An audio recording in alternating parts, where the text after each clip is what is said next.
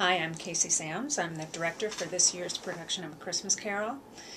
When I began working on this show with my designers, we were trying to come up with a central image that would help define the world that we were living in. And one of the things that we kept talking about was this idea of shaking a snow globe and seeing the world inside that snow globe. So that's one of the images that we're working in. So what that means, first of all, is that we have a lot of stage snow in this production.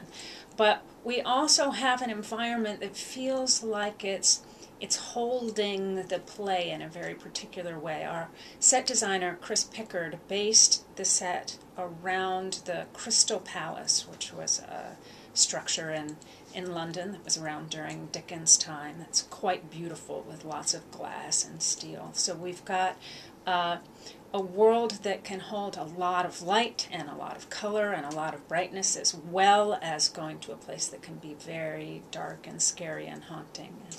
And I think it's going to be very beautiful. I hope I see you there.